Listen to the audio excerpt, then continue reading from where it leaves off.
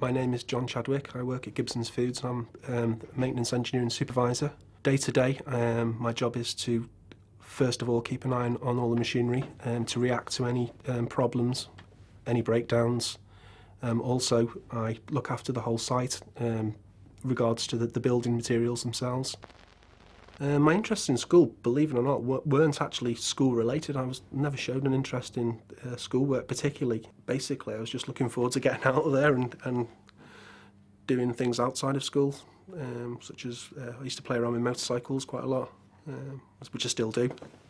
I was very headstrong when I left, before I left school, and I'd made up my mind probably the year before I left that I was going to leave straight away. I think the reason why I decided to leave rather than go through sixth form was money and just to keep up with my friends who were working and freedom. Yeah. I don't think I had a plan of life. It was I just muddled on through and let circumstances dictate where it led me. My first job when I left school was actually working on a poultry farm, which I did for a couple of months. But it was quite a messy job and I didn't particularly enjoy it. It was just for the money, basically. My friends at the time probably were on a considerable amount of money more than me, so I was always looking for jobs that paid more.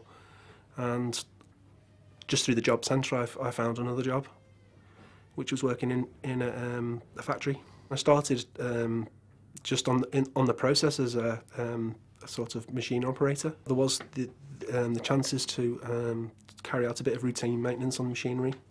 And I think that might have sparked my interest in machinery, but like I said before, I had a mechanical bias just from working on motorcycles and cars. Just gradually, through working on machinery in the factory, I found myself being handed more and more maintenance to be done.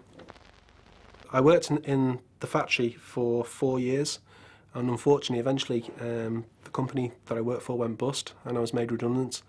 I spent a short time on the dole. I put my details with a temping agency and I got myself a job in a paper mill where I found the money was extremely well. I was probably on 4 or 5 times the salary of my friends, and they were very, very good times. The job there lasted for almost 4 years, I think, on and off. I was only temporary there, unfortunately, and they lost a contract. And then I unfortunately found myself back on the dole again. It's not very nice being unemployed. I never found it very nice being unemployed.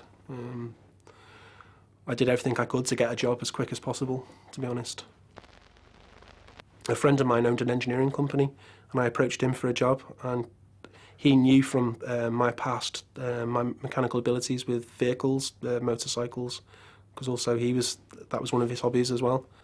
And he took me on a temporary basis, and I was originally going to be a welder fabricator, and I think the way I ended up here was there was a guy that was off sick, and he put me in here for 2 weeks, and I seemed to get on very well, and I never looked back.